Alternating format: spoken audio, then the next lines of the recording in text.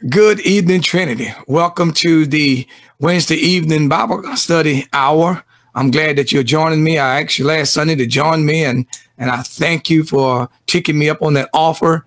We give God all the praise, the glory, and honor on this day. For even as we say on Sundays, we'll say today, this is the day that the Lord has made, and we're going to rejoice and be glad in it. And I'm extremely glad. This is one of the first time that I'm literally back live on Wednesday doing Bible study. So we don't know how this is coming to all of you. We are doing some things on the backside of it to make everything look a lot better. And we may have lost a little bit of our image because we're going live, but we want it to go live, and I want it to be live.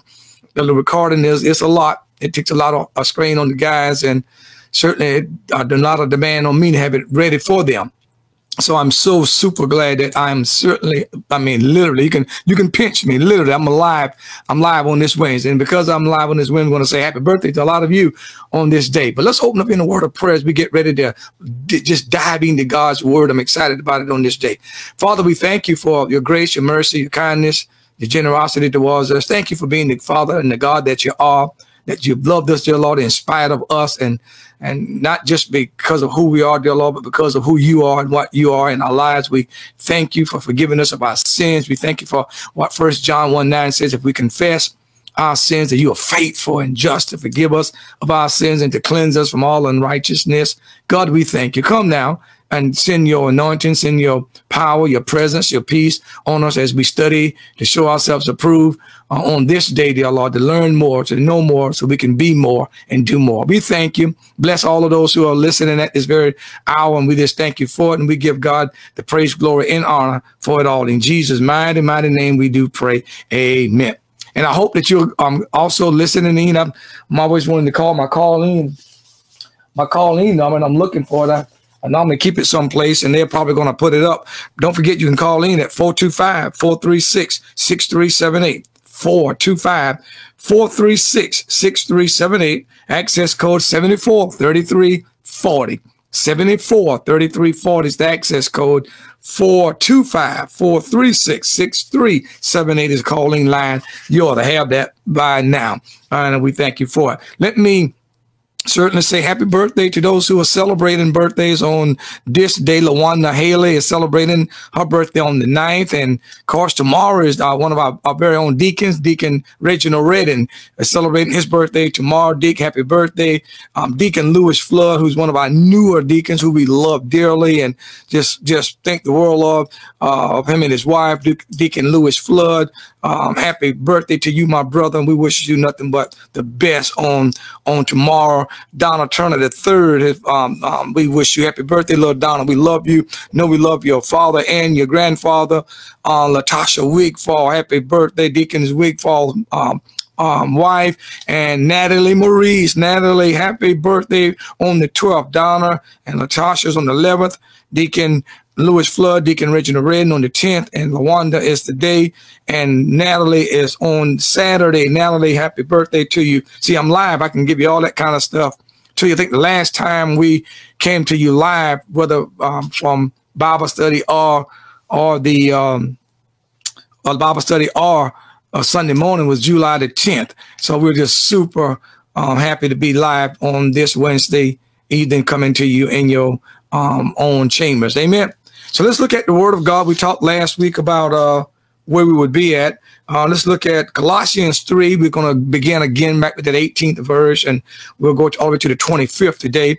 There's some things I want you to see, and so we'll get right into it. Let me get my glasses on so I can see, and we'll pick up that 18th verse, Colossians 3:18. Wives, submit yourselves to your husbands as is fitting in the Lord. Husbands, love your wives and do not be harsh with them. Children, obey your parents in everything, for this pleases the Lord. Fathers, do not embitter your children, or they will become discouraged. Slaves, and this is where we're going at today, obey your earthly masters in everything, and do it not only with their eye when their eye is on you and to curry their favor, but with sincerity of heart and reverence for the Lord. Whatever you do, work at it with all your heart, as working for the Lord, not for human masters, since you know that you will receive an inheritance from the Lord as a reward. It is the Lord Christ you are serving.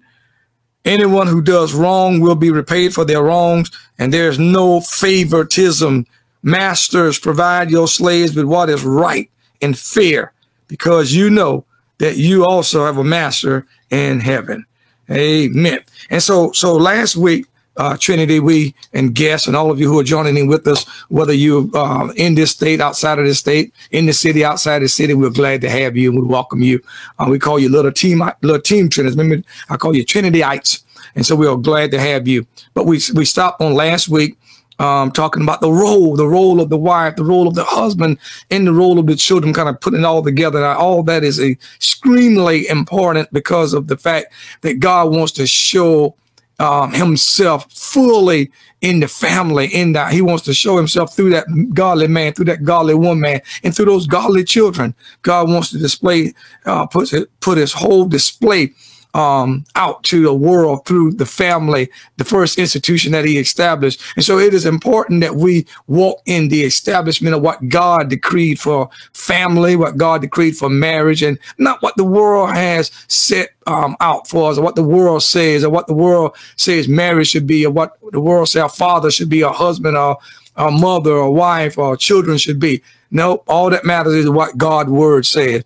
I know that we live in a world now where people are saying it is what it is. And as I said in early morning prayer with our prayer team, it's not it is what it is. It is what God's word says it is. I know that we have a constitution. I understand that very well.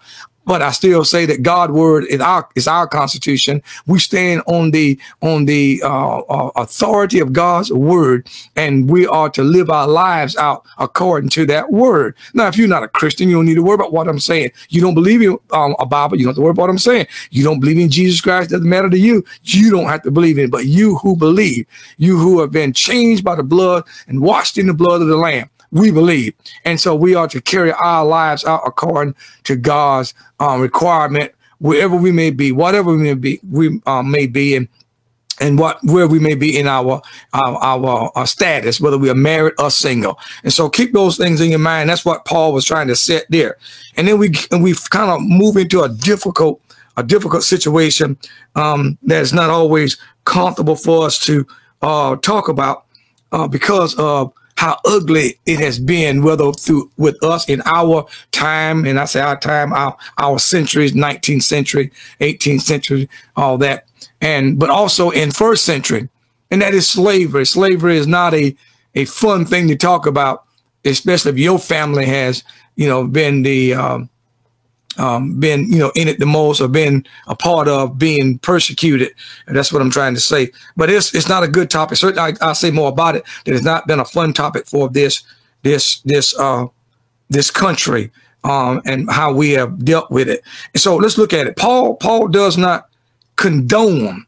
And we're gonna go with the scripture. One thing I love about the Bible is that the Bible tells the good, the bad, the ugly. It tells everything. The Bible doesn't just paint a good rosary picture that everything in life was good. The Bible does include that slavery did exist. Slavery was there. The Bible doesn't run away from it. The Bible clearly stands up and say it was there. Human beings were a part of it, so the Bible has to place it there. But Paul here in the text, he does not condone slavery, but he does not condemn slavery at this time also. And remember, this is during first century Roman Empire rule now. Now, there are a lot of folks that came and ruled, and slavery has been up under their rulership. But now this is Roman, and this is Roman rule. But I want to say a word about slavery from their standpoint, just a little brief word. This is a different type of slavery, and this is important because of what Paul's stand is and how he's going to attack this. And that this is a first century. It was a different type of slavery. It was indentured servitude slavery. Some slavery where people were born into that. Some of this slavery was because of the fact you had to pay back debts and you had to work things off. It was a different type of slavery. And I'm saying different from the fact that it wasn't almost like our slavery, and both slavery had something to do with money. We'll get back to that. But our slavery dealt more with ugliness and hatred and selfishness. It was a different type of slavery for African Americans, for those who came from Africa, that we were looked at as even not even part of the human race. It was a different type of morality or mentality that we dealt with our slavery. And so I get back to that, but I want to just give you a picture of first century slavery. It was certainly about money, and Paul had to be very, very careful how he talked about that, because all they saw was money, and all they was using it for to get their money and use these indentured servitudes to either pay it back or get them the money that they wanted. And so there was a master-slave relationship. So now Paul talks about this relationship with slave owners. And he talks about it because these slaves had become Christians. Most of them had become Christians. And so the church now had no other choice but to deal with the new master-slave relationship. And that's kind of what I'm going to talk about a little bit. So Paul wanted to show both slave owner and slaves how to live together as Christians. That was his first setup, and I say it that way because that's what he's after something. He's going somewhere, believe it or not. He really is. But he doesn't just go out and say, let's free everybody tomorrow. And I'm going to show you why that would not have worked. But he does talk about the relationship. He's talking about this new life that the slave owner has, this new life that the slaves have. But also I want you to, it's a lot of moving parts here. Also keep in mind that women, children, and slaves had few rights during first century. They were not thought of in a big way. They were not looked at as important people, women or slaves or children. And so there's a lot that Paul is not trying to deal with, and he kind of puts it there in Ephesians and Colossians, and we see him again in Philemon trying to deal with the tough issues.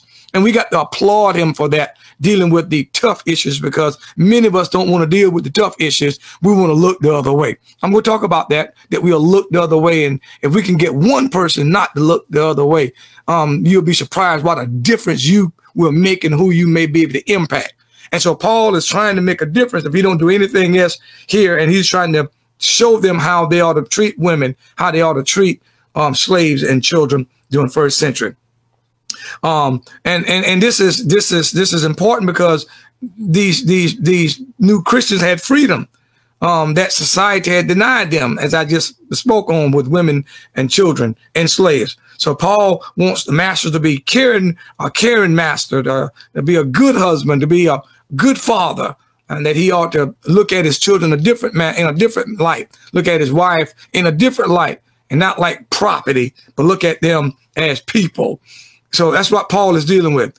And so here, I think I read, he says that there, somewhere it says in the 25th verse, anyone who does wrong will be repaid for their wrongs, and there's no favoritism. So Paul was trying to get these slave owners, certainly these men during that time, to understand that we are all equal in God's sight.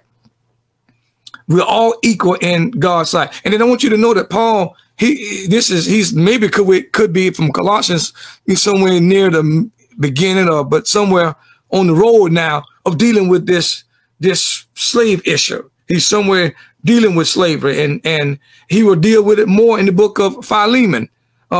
Maybe you want to call it Philemon, but Philemon or either Philemon. And so Paul never allowed this to be a dead issue.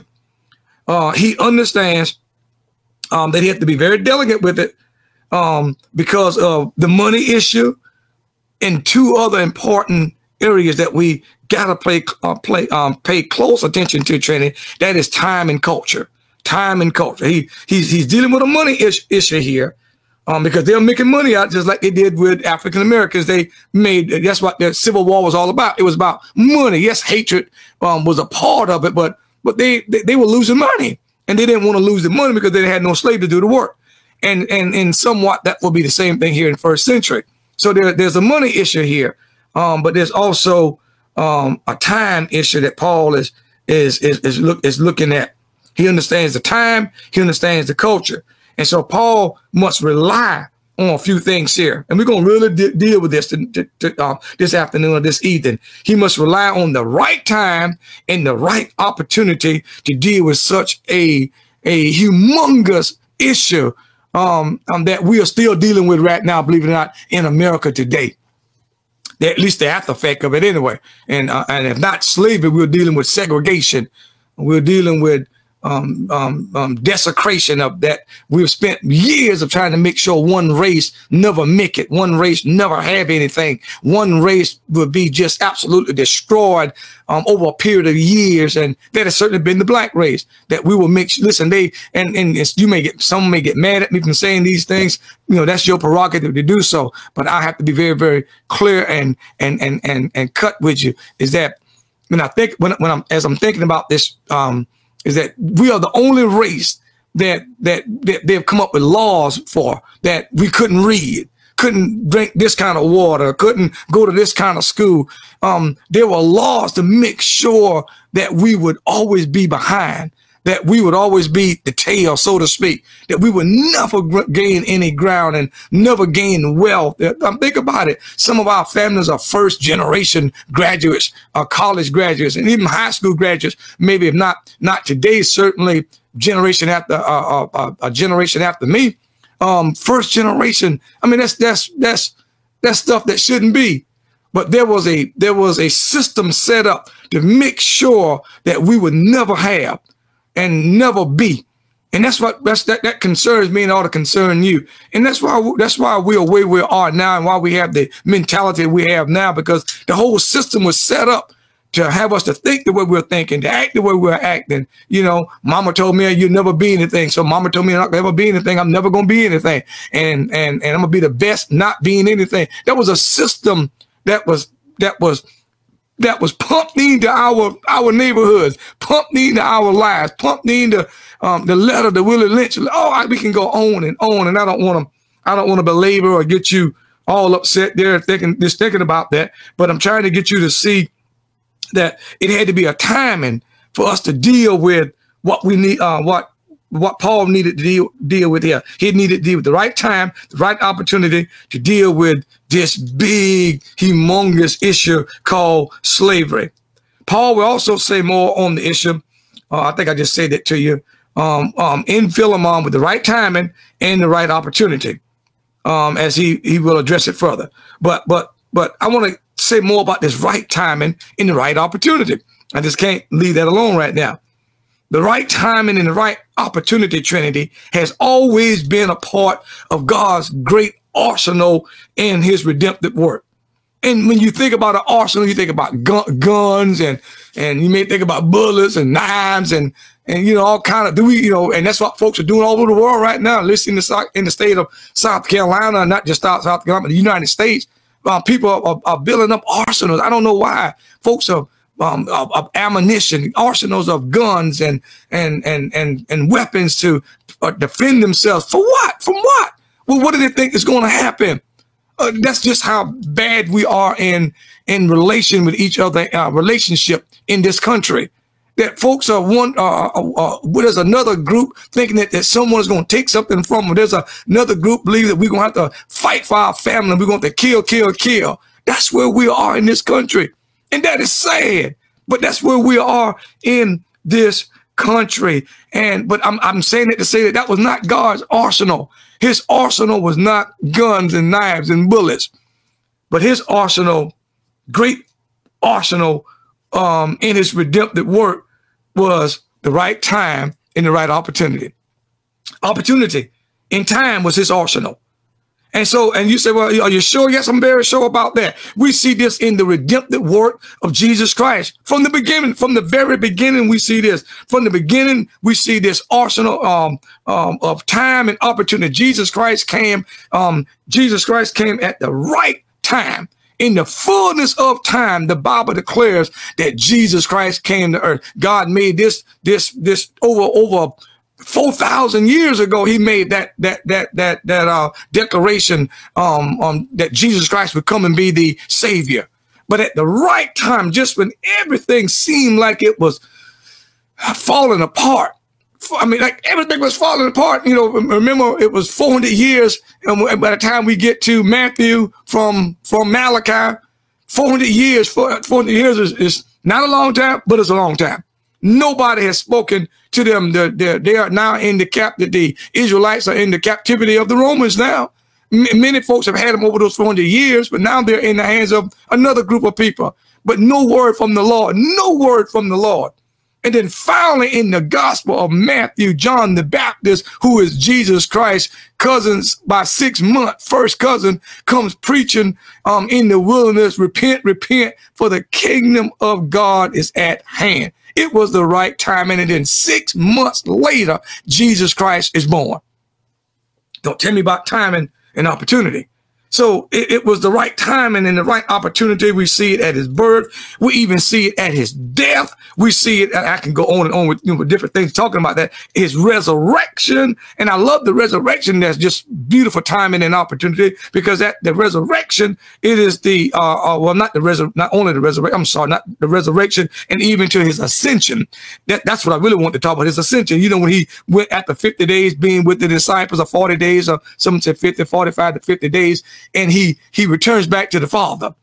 He returns back to the Father while in the presence of the disciples.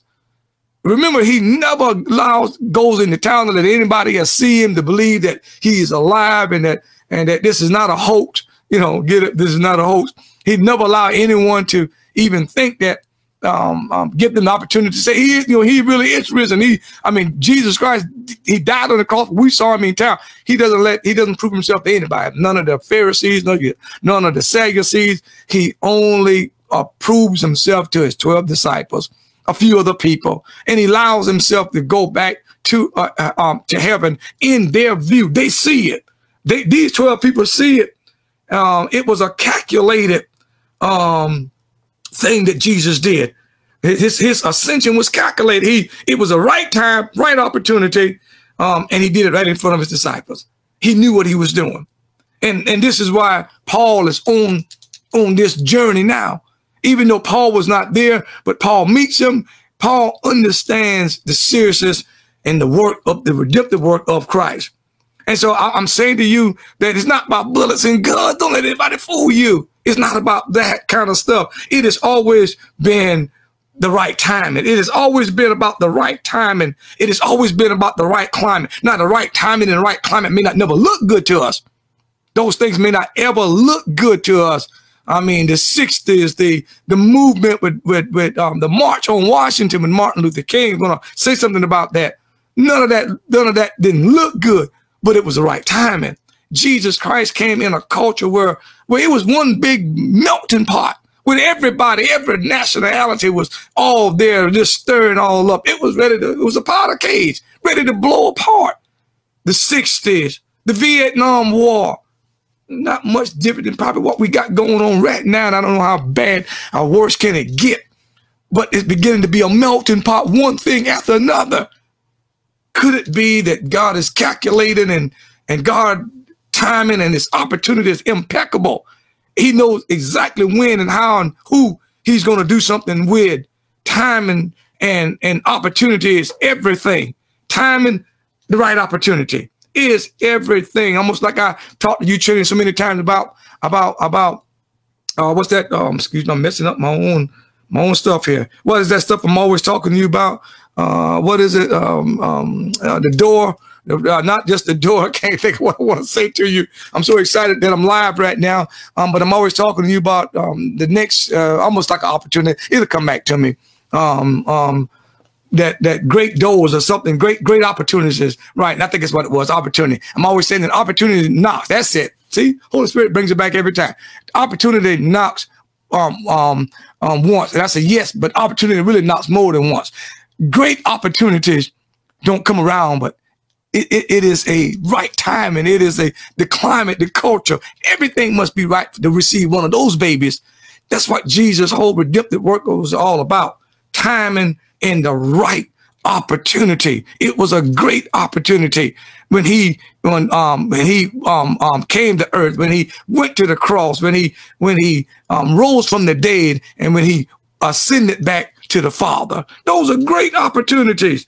And so it's always been about the right timing, right climate, the right situation has to come. And listen, there are a lot of things. We got a melting pot going, and there's a lot of things we got to deal with. We need it has to be the right timing, the right opportunity to deal with discrimination, to deal with racism, sexism, hatred. And I would put it all in one, and some of this in another category, any stronghold that must be moved in our life. We'll need sometimes it's got to be the right timing. And so sometimes things don't work out, not just because they don't work out. It may not be the right timing. Some things we're just going to deal with a little longer. And boy, am I learning that in this new situation we find ourselves in now, that we got to let God play it out. God play it out the right timing. It'll all work out. If God is in control, like we say, and we believe that he is, it got to work out. It will work out. You and I just got to sometimes be still, sit before the Lord. The Bible tells us, be still before the Lord and come into his majesty and dwell and sup with him and talk with him, but be still before the Lord. And so here's what I'm trying to get to. It is a combination of all kind of things that got to work. But one thing I want to get you to understand is no one person can change the world unless that one person is Christ. Christ didn't even change the world with one person. He did it with 12. And those 12 got others and others. I'm going someplace with it. The contact just went on and on. And just think about it. I'm ahead of myself. I'm so excited. Think about it. It was the 12 disciples that Jesus trained for 3 years. And they will, and they did go on to do some great things. I forgot to unplug my telephone for it not to ring, so please forgive me. That's just the devil trying to stop me from being excited about what I want to talk about. But I want you to think about it. I want you to think about what I'm saying here. And I got to get myself back on track. But what I just said, that telephone threw me completely off. But I'm live now. Nothing I can do now. It's live. I said I want to be live. I forgot to unplug that particular telephone. But everything got to be at the right opportunity. I forgot what I was going to say because of the telephone line, but we'll get back there.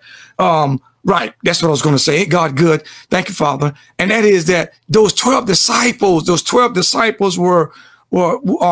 a great job. They would do a great job. They have done a great job, but it was not the 12 disciples that pretty much defined what Jesus was the epitome himself of what Jesus' great redemptive work was about. You would have thought that it was Paul, but you would have thought that it was Peter or James or John, and they are worthy of it. But none of them took that mantle. It was the apostle Paul who took the mantle and was the epitome of who and what Jesus Christ did for his 3 years. He took that gospel, but it wasn't one man. They taught another man. And then that man remember Barnabas had to get them to realize that Paul was an okay guy. And then others had to be a part of it. Paul thought John Mark couldn't be useful. Then he found out that John Mark was very useful. And I'm going someplace with it. So I'm trying to say no one person, and we sometimes put that on one person's shoulder, and we are wrong to do so. No one person can do it. No one person is Superman. No one person or one race can abolish or could abolish slavery. And we condemn the Bible for that and saying that somebody should have did something. I would like to ask you who then, how we would have done it. I don't know how, but maybe you got something better than me. You know something I don't know. Listen, it would and still takes the cooperation of many, not the one, but many different people to appeal. That's what we're going at, to appeal to the hearts of those who did not want to end slavery. Paul couldn't come on the scene immediately. Jesus couldn't have come on the scene immediately. I'm going to come back to that in a second. Couldn't have come on the scene immediately and say, oh, hey, by the way, I'm going to wipe out slavery tomorrow. They would have killed him. They literally would have killed him the same day that they tried to kill him when he just preached this great gospel. They were loving it for one moment, having fun with Jesus for, I don't know, maybe 15 minutes of his sermon. In the last 15 minutes of it, they said, kill him.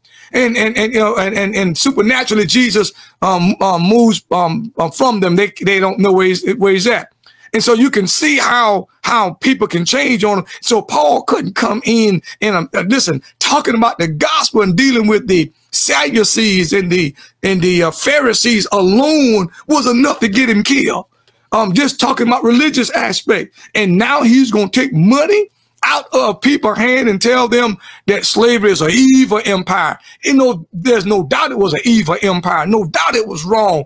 But Paul could not let that be the platform of what he was trying to do. That would probably be in the platform, or that would be a part of his behind the scene movement. And we see that with Philemon, that he is moving behind the scene. I wish that you could, and hope that you see what I'm trying to say here. He would need other people to help him out. Maybe like the slave owner who was the owner of Philemon. He would need other people to see this. Which I can think of the movie that I saw. And if I know the movie that's on my mind about the school somewhere up there in North Carolina, if I'm not mistaken. And I can't think of the name of that particular school. And it's on my mind. The school is named after the white man who truly played a major role. One of the people who you don't even know anything about. College, something Ford. It almost came to me. And I can't fully think of the name of that school that this man made a major difference along with other people, and his long fight to end slavery. But he was right up there with so many of them that his name doesn't really get enough credit for what he has done. And maybe the Holy Spirit will give me his name back again. I don't see your, I'm doing it. So I'm running this through my tech guys that I'm not able to see what they're seeing, and maybe something, I can't think of the name, and maybe my main man, one of my men will see it, and I can't think of the name of the college for nothing. It's coming to me. Got something to do with a Ford. Okay, I'm going to move on. I won't be able to get it. And if somebody pop it on the screen for me, and what I'm going to show, be happy to see that. If Wendell or either Adrian pop it on the screen, they're able to, they probably won't be able to do it because they can't figure out what I'm trying to say about the school.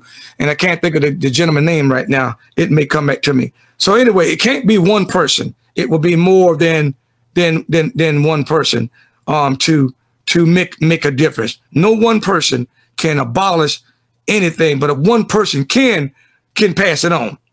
You see what I'm saying? It takes the cooperation of the many and not just the one.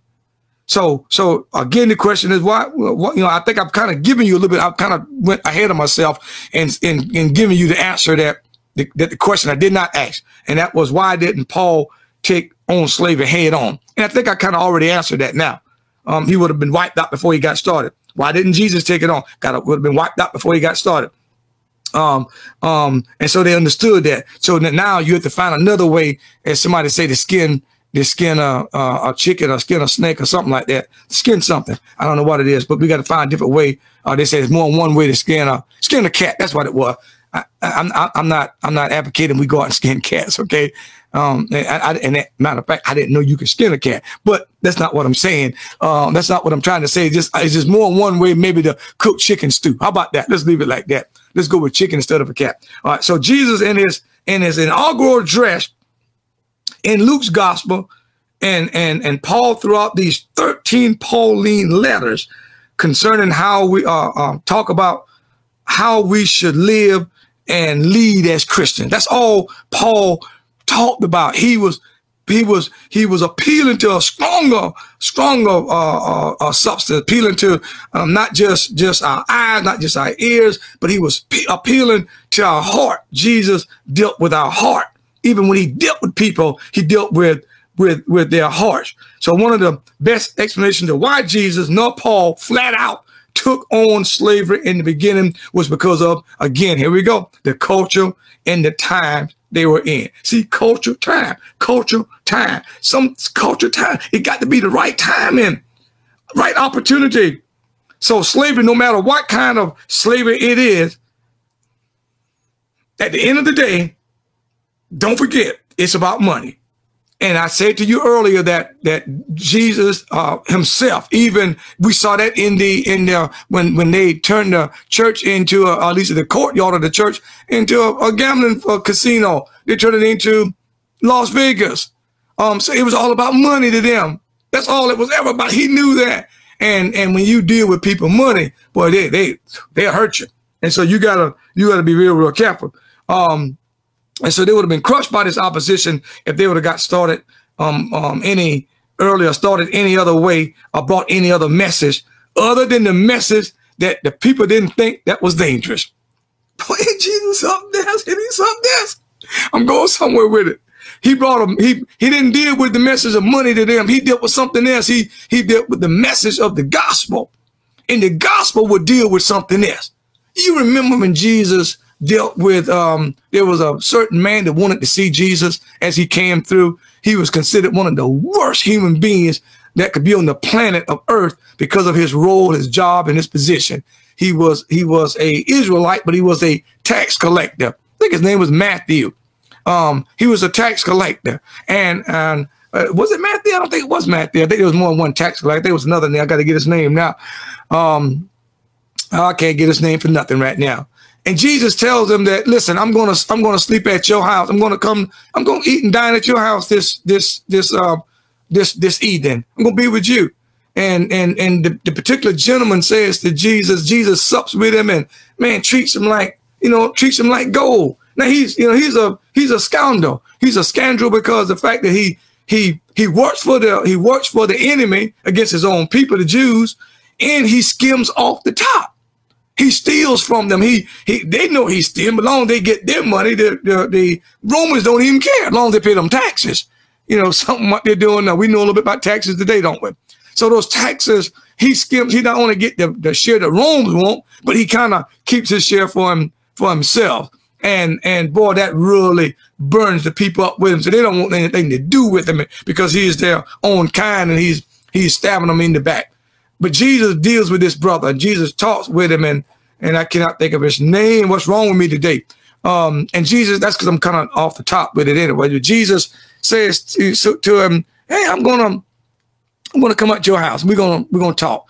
And he sees him in the sycamore tree, and I'm just cannot get that name. What's wrong with me today? So he says to him, he talks to Jesus. They dine, they have a good time together, and he just gets up and says, Jesus, listen. And in some sense, he just said, I repent.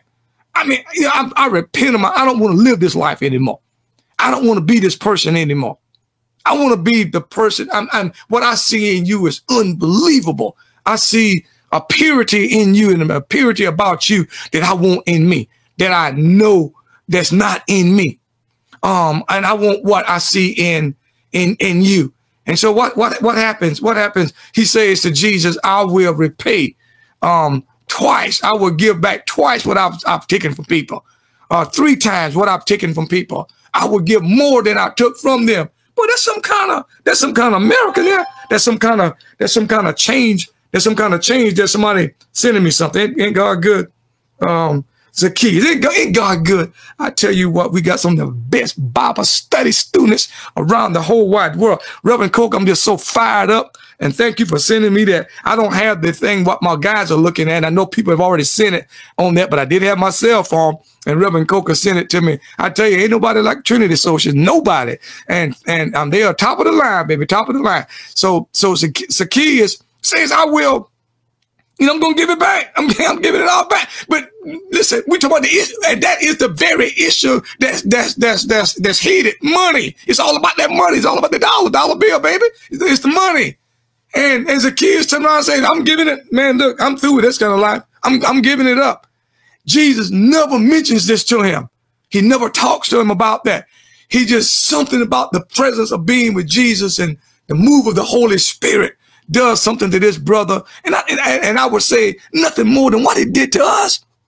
Nothing more than what it did to us. It changed our whole lives. He was in the presence of Jesus physically. We came in the presence of Jesus spiritually, and it changed our whole life. You can take it to the bank. It'll change your whole life.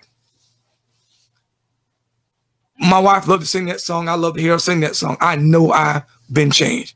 Does that mean that I'm perfect? By no stretch of imagination. But I know I've been changed. I know I've been redeemed. I know God has done something to me and through me and for me. And that's what God, and that's what Paul will, rather Christ and Paul, in some sense, will do together here. That's what will That's what will happen.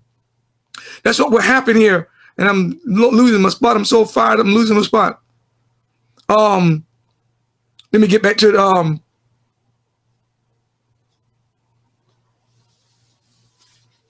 I'm looking at my spot again. I lost my spot, but that's okay. I just got so excited. So I want to show you this is real important. Okay, so I'm here talking about the money issue. He deals with the money issue without dealing with the money issue. That's what I'm saying to you. And it changes this man's whole life. I got so excited. I got off point. So the gospel of Jesus Christ could never be what Paul understood that he could not do is water down the gospel of Jesus Christ to a political or social movement. It could never be watered down to a political or social movement.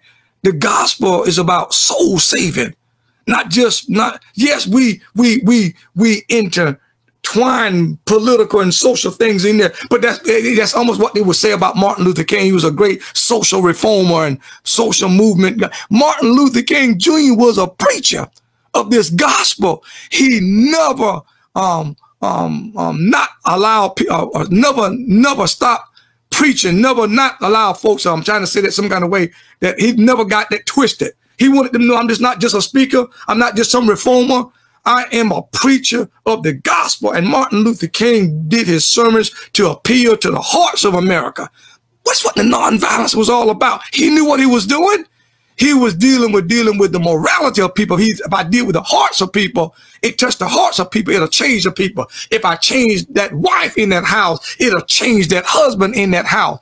Martin Luther King knew exactly what he was doing. Others couldn't get it because their hearts weren't changed. Martin Luther King's heart was changed, and he knew that was the best ammunition that he could come up with. That was the best arsenal that he had, arsenal of love, to touch that those who were filled with hate, and that he could just touch one or two of them, and two or three of them would touch somebody else. So let's see where you're going at with this thing. Jesus came to change and touch our entire lives, changing our present course of eternal damnation to a course of eternal life. That was, and in the process, so many other things would change also. Jesus came not only preaching a gospel of repentance, but a gospel that clearly stated we must be born again. And that's what's wrong with America. That's what's wrong with us today. That's what's wrong with the world. And everybody saying I'm like this and I can do this and I'm supposed to do this and you can't tell me what to do and I know how I am. I know how I feel. Well, I know how I feel too. I feel like sinning sometimes, but that's not what I'm going to do.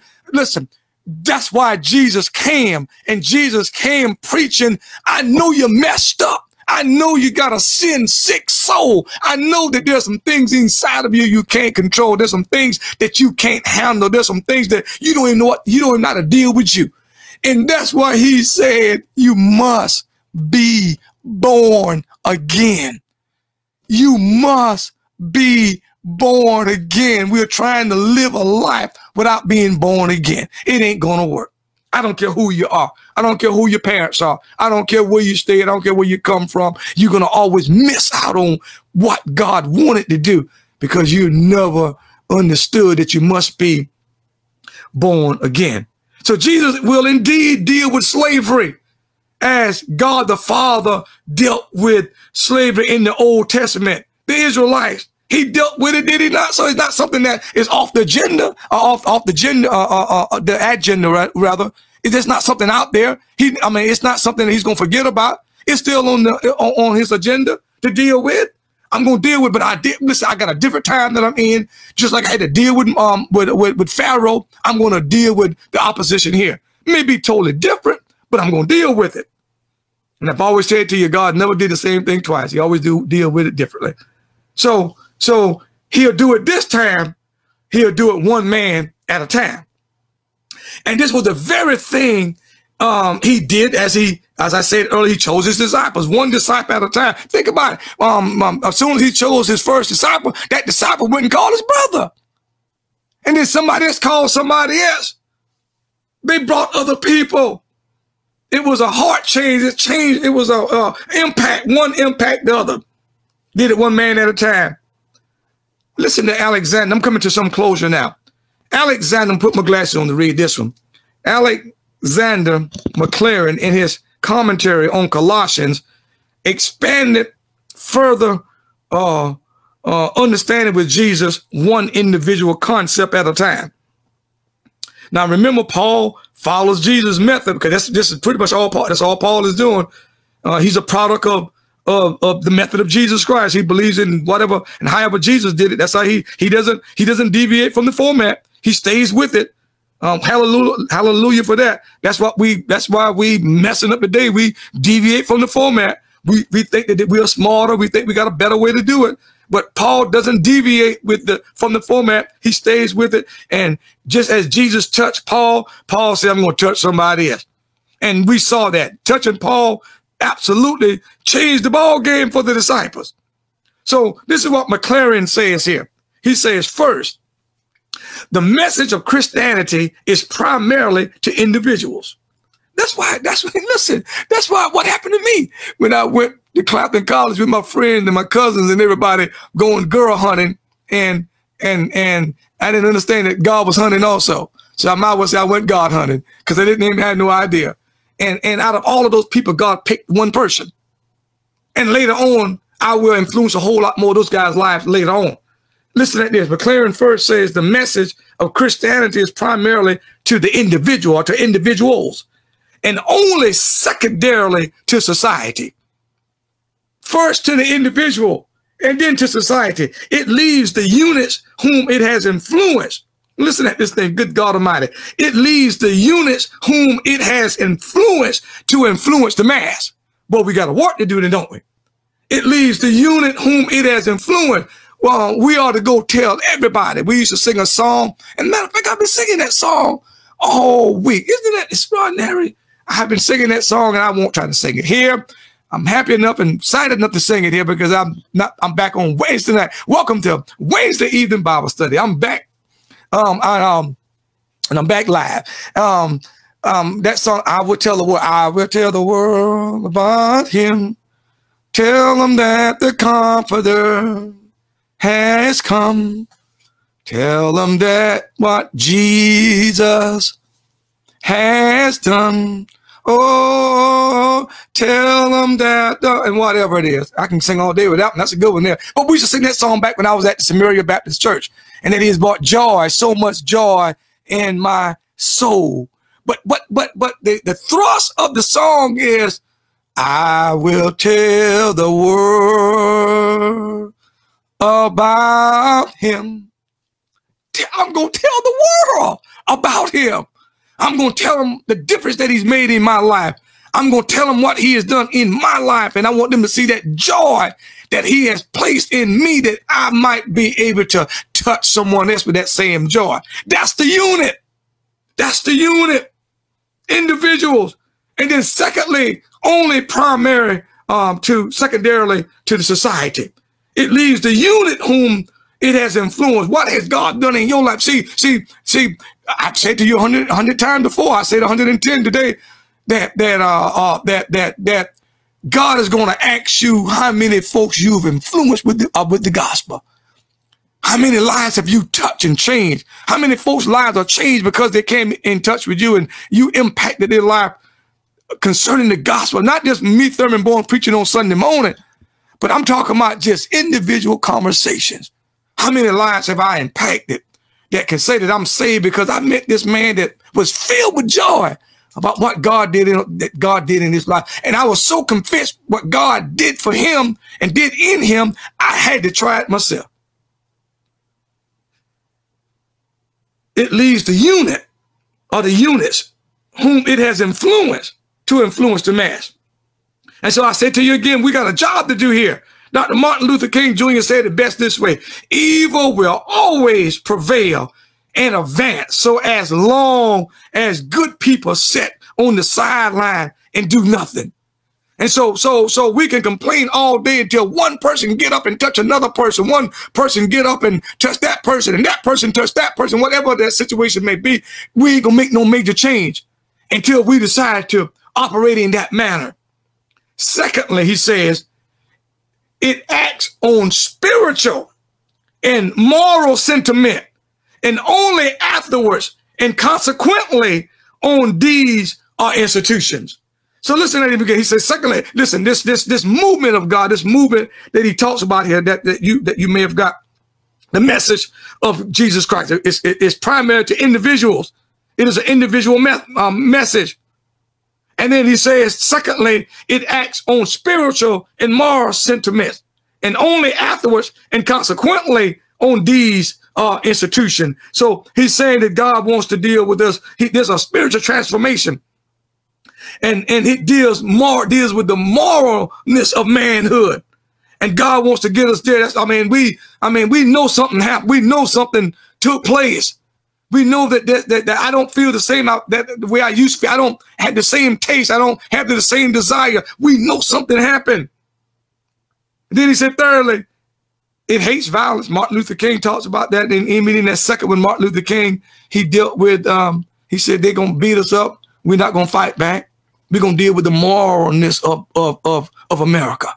And we're going to go to the jail, and we ain't going to go cussing. We going to go singing. We see something in the air, some beautiful song that I used to love to hear him talk about. And he said, well, we're not gonna hate. We're not gonna be violent. That's what he says in that third point. We're gonna trust wholly to the enlightened conscious of what we believe God can do with our enemy. So it meddles directly with no political or social arrangement that we see going on now and around us, but lays down principles which will profoundly affect these. Do you get that? We don't have to deal directly with. It says it meddles. What God is on a transformation of the whole body, the whole person, and it has nothing to do with political or social arrangements. But it lays down principles which will profoundly affect those areas and leads them to soak into the minds and hearts of everyday people. If you get them to Jesus, that's what those guys were trying to do, man. It'll change their whole life. It'll change how they even do politics. It'll change how our president lead this country. I mean, something about when God touches us, it is a change. And man, that change is evident from the inside to the out. So you don't need to, as Dr. King said, you don't need to have a PhD to make a difference. You just have to have an encounter of the heart with Jesus Christ. That's all. Nothing less, nothing more, nothing less. That's all you need. Just an encounter with Jesus Christ. We got enough people with PhDs and DDDs and I don't know what's mine now. Yeah, DD, DM. We got enough people with all of that stuff, but they ain't got no heart change. There must be a heart change. There must be a heart change. God's not looking for folks with degrees. God's looking for folks whose heart has been changed. They say that I know that I've been changed for the angel in heaven and sign my name. So I'm saying to you that you can't come in contact with the living Christ and remain the same. What makes the gospel even more believable and extraordinary is the lives that it affects and impacts and the lives that it changed. And we see this scene in the gospel over and over and over. And we see it in Paul's letters occurring time after time after time after time. So Christians are first of all, the salt of the earth. Never forget who we are, and the light of the world. And even though we're not acting like it as a whole, we're not looking like it, but that's who we are. And we are, and our spiritual influence must be felt on society to the glory of God. Our spiritual influence must be felt on society. And you say when? If not now, I don't know when. If not now, I don't know when. It must be felt on society like never before. All throughout the Bible, you say, well, who should do it? Just ordinary people should go do it. Tell it to the least, the last, the left behind, the look over, the left behind, whoever that may be. We tell it to everybody. We get that message out. And all throughout the Bible, we see God using ordinary men and women to change society. We got to stop waiting on whether it be the president or two of our senators or our congressmen or everybody riding on Jamie Harrison. And listen, I have nothing against Jamie Harrison, nothing against these politicians, nothing against any of them. But they're not the key to what needs to happen in America. We've always been. I've said to you before, I say it again, we are the real first responders. Let nobody tell you anything differently. We've always been. We don't remember who we are in Christ. Just good, old, ordinary people make all the difference. Good, old, ordinary people can change the world. I know Jesus put 12 of them. Nobody would have ever used them to do anything in this life, allowed them to be just good old fishermen. And that was their place, and that's where they should have stayed.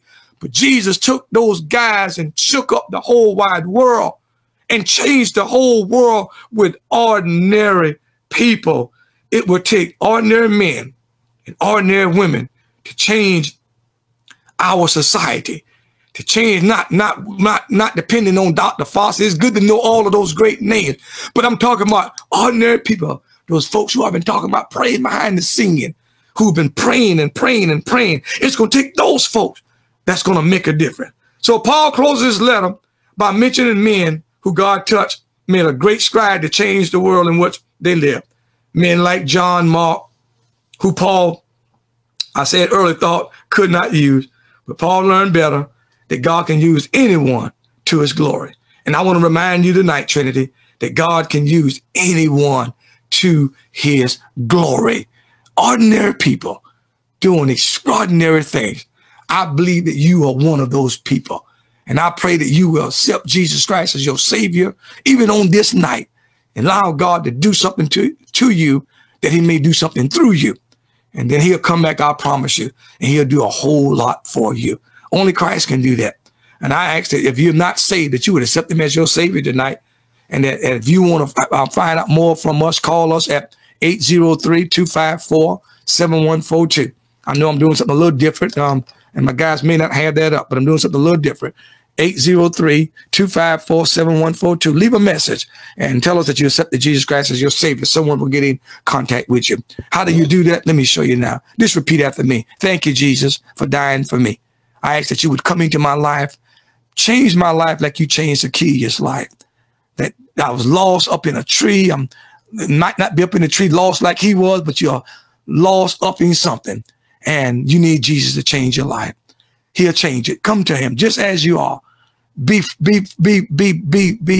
honest with him and come to him and tell him that I stand in need of a changed life. I'm a sinner and I need you to change my life. I thought I had it going on and I realized, God, that I don't have it going on. I'm sick of how I'm living. I'm sick of what I've done. And I ask you to forgive me of my sins. Change my life. Take control of my life. Give me a brand new life. And change my life right now in Jesus' name. Give me a new heart. Come and take up resident in my heart, in my life, and take control of my life. In Jesus' name I do pray. Amen. I hope that's your prayer. I hope that you call in 803-254-7142. No one is there now, but leave a message. We'll get back in contact with you. I promise you. And we tell all of you, thank you for listening. My time is up. I truly, truly thank you for yours. I hope everything went good tonight. I don't know at all. This is our first night back live. I'm excited about it. Nothing like coming to you live and knowing that you're there. You knowing that I'm here. We got some other little tricks up our sleeves we're gonna still do, and ask that you pray for us. Pray for our whole our entire communication ministry. But until next week, I look to see you next Sunday. I'm hoping that I'll see you next Sunday live. We're looking forward to being with you, praying that God will do something for us and through us. Don't forget, it's our 99th church anniversary coming up next Sunday, 99 years.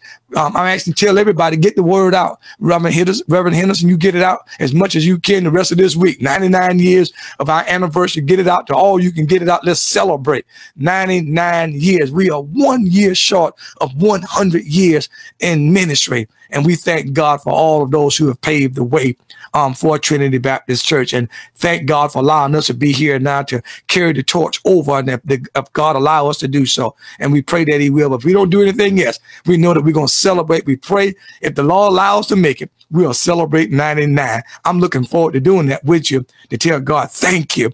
And you ought to tell him thank you with me. Again, my time is up. I thank you for y'all. Join me next Sunday at the 11 o'clock, Sunday hour, and at 6 o'clock next Wednesday. I'm excited about our 99th church anniversary. So get the word out and join me. I want to see a big cluster of people, even more than usually joining in. I want you to join me on our 99th. Amen. Hey, I love you. You take care of yourself. I look forward to seeing you not only next Wednesday, but I look forward to seeing you next Sunday. Until then, be strong and be safe, and don't let nobody fool you that this thing has stopped yet. It's not. That ugly enemy is still out there. So be safe, be strong, and most of all, you be encouraged. Until next Sunday, I sign off and I say I'll see you then. Thank you so much.